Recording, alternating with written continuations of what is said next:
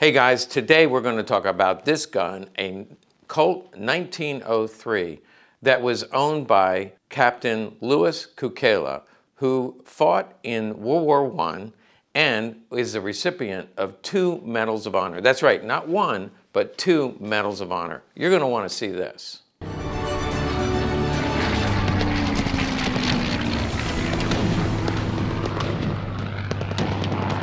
Today is Veterans Day, and of course, we at Legacy Collectibles always want to honor our veterans. And so, first of all, for those of you who served, thank you for your service.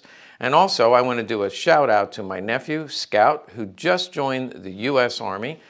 We wish him the best and thank you for your service. Now, what better day to talk about a gun that was owned by, I don't know if it was awarded. We're going to talk more about the gun. I'm going to talk about the Medal of Honor because he was the recipient of 2 Medals of Honor. I'm going to talk about the Medal of Honor, Veterans Day, and a 1903 Colt. But some personal reflection. I feel like a very blessed man.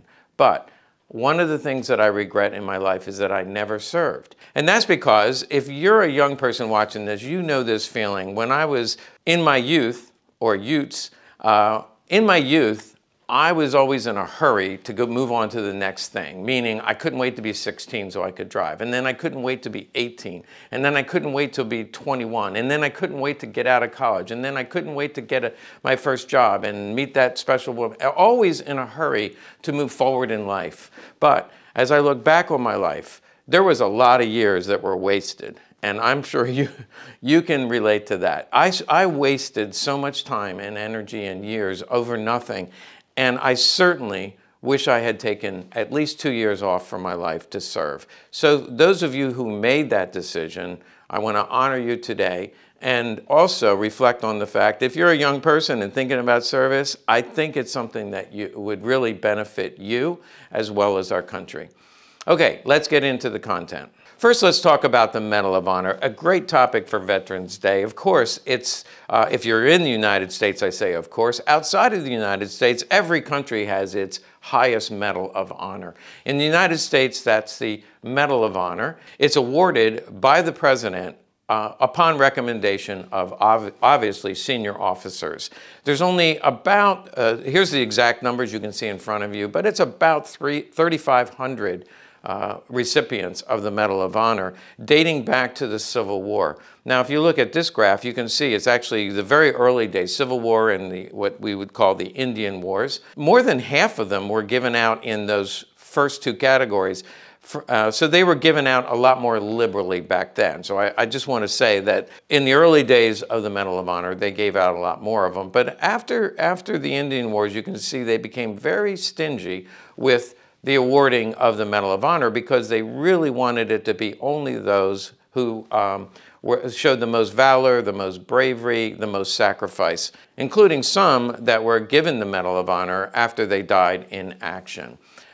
You can see World War I, which is what we're talking about with Louis Cukela. He received 2, by the way, of the about 3,500 that were awarded the Medal of Honor, only 19 received 2.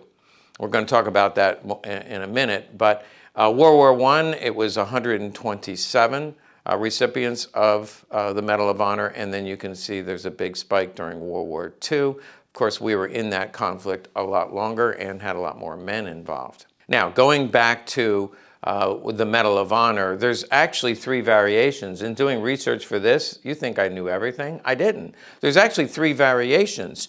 The Army Medal of Honor, the Navy Medal of Honor, which includes the U.S. Marines, and the 3rd variation is the Air Force Medal of Honor. Now, that was not instituted until 1965, so during World War I and World War II, there were only 2 variations.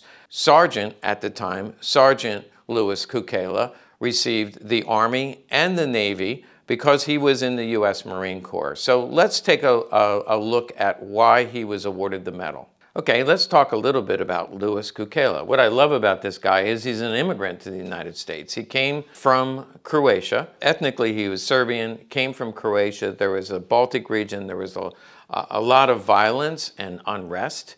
And so I'm sure his family came to the United States for safety and security. Here's a picture of him here. He came over as a young man and was able to join the service. I'm sure he had broken English. That may be a stereotype, but I can just imagine that English was obviously his second language, spoke with broken English, but was able to join the United States Marine Corps and serve in World War I. He came to the United States in 1913 and then joined the Marine Corps in 1918. He was shipped over to Europe, and it was while he was in Europe that he distinguished himself in combat. Now, the two Medal of Honors are the center of our focus, but he also received 4 Silver Stars. You can see he has a lot of medals from other countries as well. So his chest area is filled with a lot of metal. He received 2 Medals of Honor, but it was for the same event, which happened on July 18th of 1918. And let me read the commendation for you so that we get it right. He was serving in the 66th Company of the 2nd Marine Division. He was in France. His company was advancing through the woods. They met strong resistance from the enemy, in particular several machine gun nests. Sergeant, and by the way, he was a sergeant then, and they called him Gunny. Now, he's not the only Gunny in the service because it seems like there was a lot of Gunnies, but he was a gunnery sergeant, and they called him Gunny. Against the advice of his officers, so basically he did this totally on his own and they told him not to do it, but he crawled around the flank and made his way behind the German lines. There he came face to face with 2 machine gun nests. Disregarding the warnings of his comrades, he succeeded to rush the machine gun position, killing or driving off the crew with his bayonet. He then took the German hand grenades from the machine gun nest that he just liberated, and he threw them into an adjacent machine gun nest and captured or killed all of the Germans in that emplacement as well. He captured 4 of the prisoners and captured 2 machine guns. So for his valor and bravery, he was awarded 2 Medals of Honor, one from the Navy, which makes sense, U.S. Marine Corps, and one from the Army. I honestly don't know why the Army, other than he was probably fighting with soldiers from the U.S. Army and the U.S. Marine Corps, and they both awarded him a Medal of Honor. He was promoted eventually to 2nd lieutenant, 1st lieutenant, and he left France as a 1st lieutenant, came back to the United States, was stationed throughout the United States, spent a lot of time in Philadelphia, which is my hometown, and it's there where he met and married his wife. He also spent a lot of time in Norfolk, but he was stationed in the Philippines for a while, did see some action in the Philippines. I believe there was a rebellion in the Philippines from time to time, before and after World War I. But he eventually ended up in Haiti. There was an insurgency in Haiti where the rebels tried to overthrow the government. There was a lot of unrest, and the rebels were particularly brutal in terms of killing civilians, raping women, killing children. So the United States decided to send in the U.S. Marines to quell the violence and bring peace to Haiti, reestablishing the government. He went over there, and at that point he was a 1st lieutenant. Just to reinforce the adage that our heroes often have feet of clay, I do want to mention that while he was in Haiti, he was accused of shooting prisoners. He was in charge of holding prisoners, and they ended up shot. And I don't want to make light of that, but I'm sure he saw a lot of violence and some things that sickened him. And he had seen a lot in World War I, and he may or may not have been involved in shooting prisoners. And for that, he was never put on trial out of deference for his service to the country. He was never put on trial, but he was demoted back to sergeant. Eventually, he earned his way back to 1st lieutenant, then became a captain. And that's where he was a captain when he received the gun I'm about to show you. And he retired in 1940 as a major. Now, retired in 1940, he was working in Norfolk. And of course, we had not entered World War II yet. But after his retirement, he did come back and serve in administrative positions here in the United States during World War II. So he retired a 2nd time after the end of World War II. Now to the crux of the matter. Many of you only watch my channel to see the guns, so here is the gun. Others of you watch because you want to be inspired about Veterans Day, and bully for you.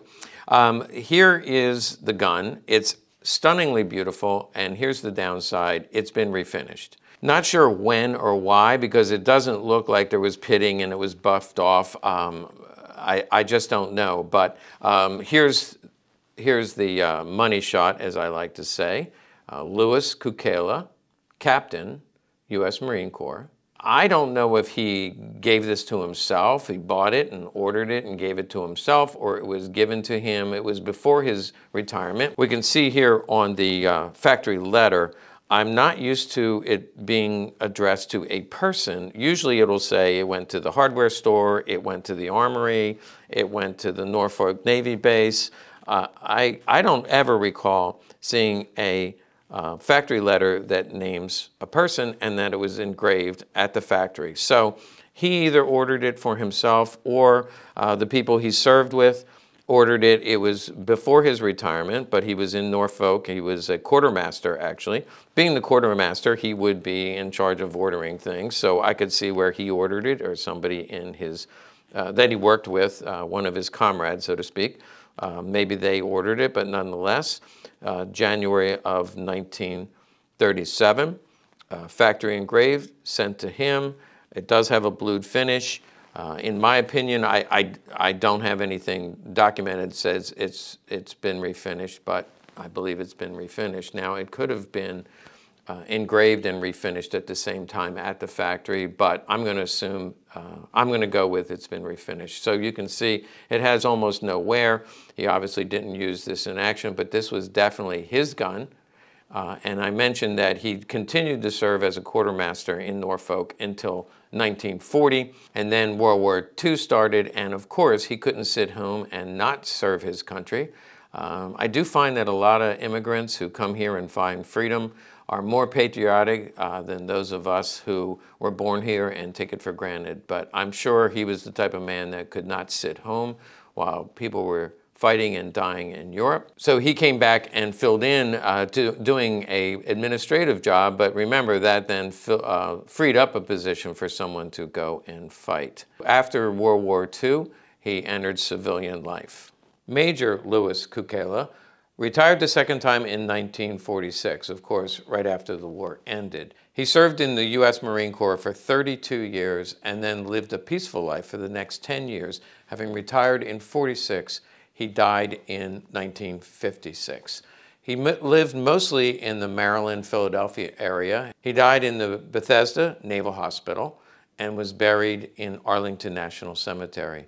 His wife followed him in death only a few months after that. Once again, for all of you who have served or are serving our country, thank you so much.